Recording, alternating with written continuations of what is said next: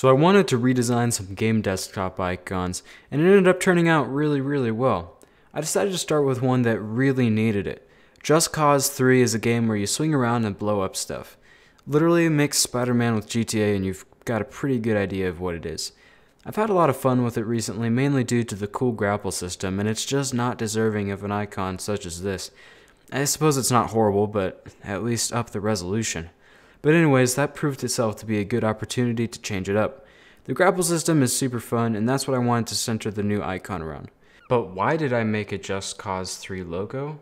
Thank you everybody. Now the first step to something like this is the modeling process. I started with a cube, and then I scaled it on all sides. I had to rotate it a little bit, and then it came down to the manipulation of the geometry so that I could get a nice little hook on the edge. Perfect.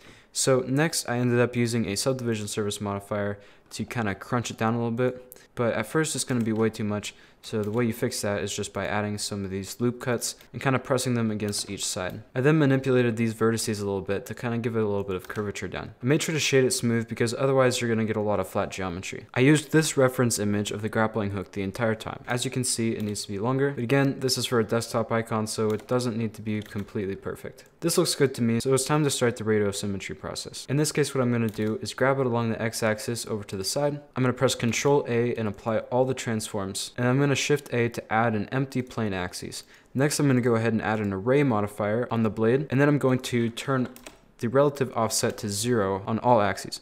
Next, I'm going to check the box that says Object Offset and select those plane axes in the center. Now I'm going to up the count to 3 and then rotate the plane axes in the center by about 120 degrees. That way you know that it's going to be perfectly symmetrical across 3 sides. And the best part is, since we're using a non-destructive workflow, we can move these around after the fact and they'll update based on where the object is in the center. This looks good to me, so now it's off to the next part. Add in a plane and rotate it on the X by 90.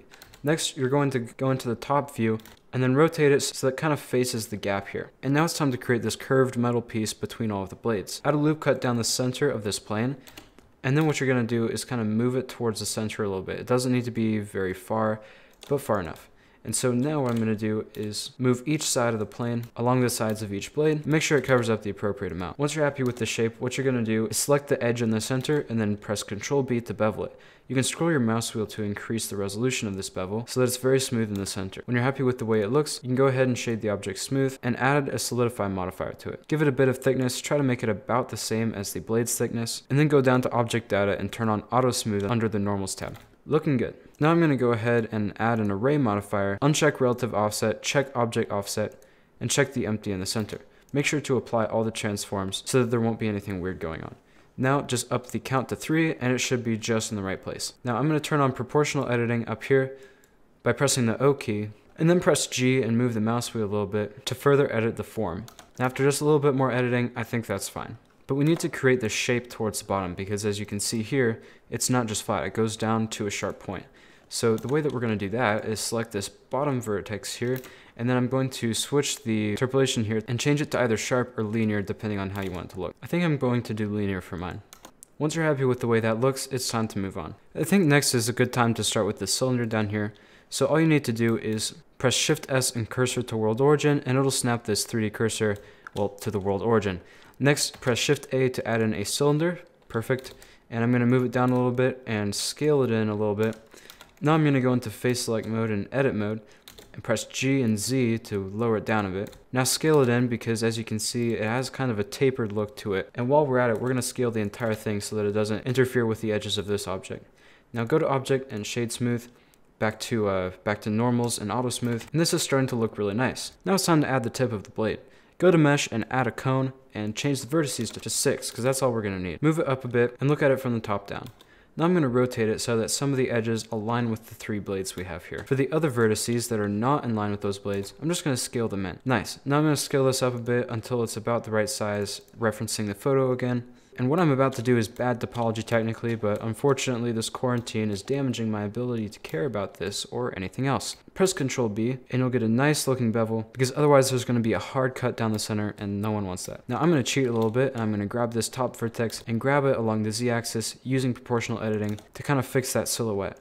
Now just go to Object and Shade Smooth and check Auto Smooth. And well, that works. Something else I noticed is that the edges of this metal guard piece do curve, so let's make that happen. I'm going to select each of these vertices. And instead of pressing Ctrl B, which does not work on vertices, I'm going to press Ctrl Shift B. And the results are perfect. Now there's only one piece of the model left, and that is the cable that runs from the grapple to the wrist piece. So to do that, I'm going to select this cylinder, press Shift S, go to cursor to selected, add in a cylinder. I'm going to grab it downwards, scale it in, move it upwards again. I'm going to go into face select mode, and I'm just going to move it downwards a lot. And well, that should be just plenty. And well, what you're looking at right now is the entirety of the modeling that we're going to have to do for this object. Now it's all going to be about materials. I turned it 90 degrees on its side to line up with the camera, and then rotated the entire thing on the x-axis so that if we look at it from the side, we kind of get a 3. It's a stretch, okay? It's a stretch, but it's kind of a 3. So let's start making the material for this metal cable.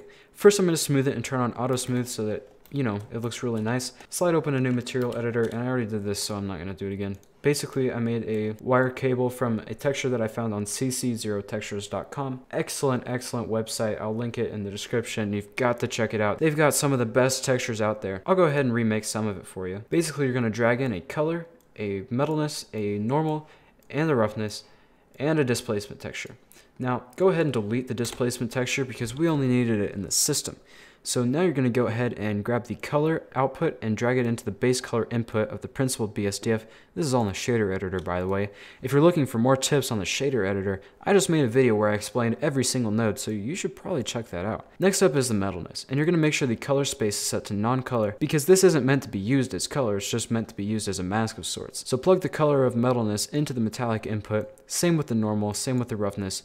Make sure they're all non-color. Roughness goes into the roughness input, normal actually goes into a normal map, and then a normal input. But now comes the real challenge, and that is the displacement map. So the way that I like to do things, and I've kind of just become accustomed to this way of doing it, is first having some even topology. So I like to add some loop cuts, and then add a displace modifier. Now check new and go to the properties, and then click this drop down and find your rope displacement. Now here's the tricky part. We need to make sure to UV unwrap this correctly, because right now that's just inappropriate. So press tab to go into edit mode and press U, project from view.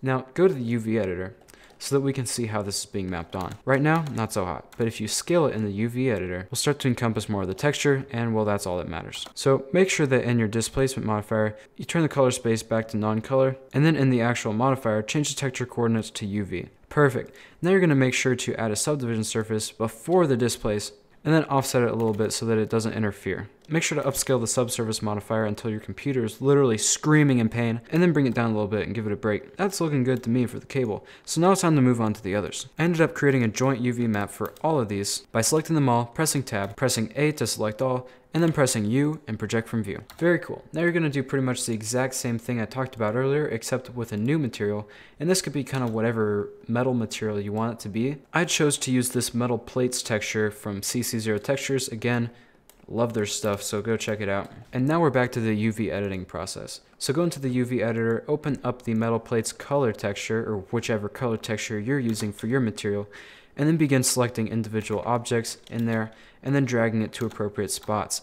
See, I don't want any of these bolts on the tip, so I just drag this UV image down to where just the metal is. And you're going to use that technique pretty much for the rest of the time. I want bolts on each side of this one, so what I'm going to do is scale it up until it's right in the correct position. And since I duplicated this, it's going to appear in all the same spots all around.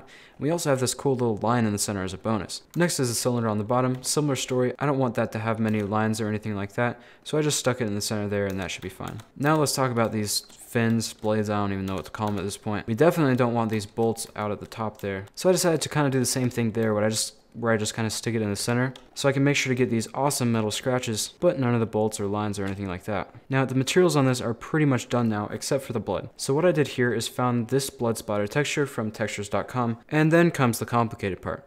I go into the mesh data and add another UV map for each of these objects. Now I'm going to click this camera box next to each of them so that we're looking at whatever is inside of this UV map and not the original. Back in the UV editor, I did a bit of a pro gamer move here. I added in that texture as an image node and then used an overlay node to mix the two. I added a mapping node and a UV map node to this texture and made sure that I only used the blood map UV map for mapping this specific texture onto it. As a bonus, I added a color ramp to mask the roughness so that the parts that have blood on them are more glossy. Here's my entire node setup in case you care about that. And now what we're gonna have to do is select all of them, and then reposition them on the UV map for the blood. Now, I think the tip is fine. I want that to be completely engulfed, but when it comes to the other things, I just want to get the splatter. Now, don't worry if it messes up the mapping of the metal, because we're using a different UV map for that entirely. Now, for the fans, or the blades, or whatever we're calling these at this point, I also just wanted to get some splatter. And then for the cylinder down there, I just wanted to get a little drip. Nothing serious. But anyways, this is looking really nice, and so now it's time to switch all of them back to the normal UV map so that we can see the final results of our process. And might I say, this is looking adorable. So now let's talk about rendering. So I made sure to scale it down and tilt it so that it is the shape of a 3 and it's small enough so that I can affect it with lights and things like that. I'm using a square camera looking directly at it. For lighting, I'm doing two different things: a set of area lights and an HDRI map. I'm using an HDRI that I found on HDRI Haven and then blurred in Photoshop. And then I went into the shader editor and went into the world editor specifically, added a mapping node and changed it to object mapping and plugged that into the HDR. I used this empty sphere as a controller for this HDR so that I could rotate it around and position the lighting so that the brightest part is shining directly on where I'm looking. Now, I used 3 different area lights that I made rectangular shaped and elongated to cast a bit of a red light on the edges of each of these blades, specifically the parts that are going to form the 3, so that it kind of emphasizes it a little bit. Now, make sure to switch to cycles, not to increase the suffering of your PC, but just check this out. It's awesome. It is beyond awesome. So next I brought it into Photoshop and then I rotated it and scaled it like so. I added in a blue rectangle behind it, and then I got the brush tool out and started painting. But once you've got something figured out, this just looks so cool. It's not even worthy of a desktop icon at this point. It should be my background. And as always, you can right click your desktop shortcuts, go to properties, and click change icon to search for your icon, but make sure that it's a .ico file. You can use either an online converting service for this, or someone told me that you can go onto GIMP and export an IO and use the layers as like multi-resolution so that you can scale the icons up and down and it'll be different resolutions. I'm not that bored yet. I'm close, right? I'm frighteningly close, but not quite. So next I decided to do Minecraft. Minecraft is a game that I have played for quite some time now. It's kind of like a long-term favorite versus the short-term favorite that Just Cause 3 is. Honestly, I love the icon as is just fine, but it's more just about adding a personal touch for me, as I plan on probably going through and doing all of my icons like this, because there's just something about the customization of it that I just really love. So let's talk about Minecraft. I wanted to do this 3D style because I've seen it before on some like random Google images, I don't even know where. But I think it's pretty cool, so I wanted to show you how to do it. So first, make sure to delete the default cube, vertex by godforsaken vertex, and then go back into object mode and add in a cube, and now we're going to use this to create the grass block. Head over to the UV editor and see if you can find a texture that has all sides on it. When you've got it, go ahead and drag it into Blender so that you can use it to UV map your cube to. So I'm going to go ahead, press U. I'm going to go ahead and choose cube projection so that it's just a bunch of squares. Add in a new material and then use that image texture as the color, and then begin by selecting them all and adjusting its placement on this map until it perfectly aligns so that they are all perfect squares. Next, make sure to select the top face and then move that up until it's aligned correctly with the top, and then do the same for the bottom. Make sure it's well aligned with the bottom texture. Now that that's out of the way, let's add some loop cuts. You should be adding one less than the total width of pixels. So since this block is 16 by 16 in resolution, you should have 15 loop cuts. Now these may not line up just perfectly if you didn't match your texture perfectly, but it turns out that it's really fine and you won't be able to tell from a desktop icon. But if you do want this to be like perfectly detailed, that you're going to want to make sure that you map these very, very precisely. Now here's the next thing that I'm going to do. I'm going to go into face mode and I'm going to use this life-saving function up here.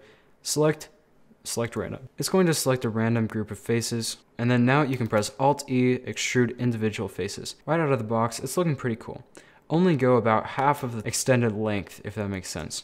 Go from each side and just kind of randomly select these things.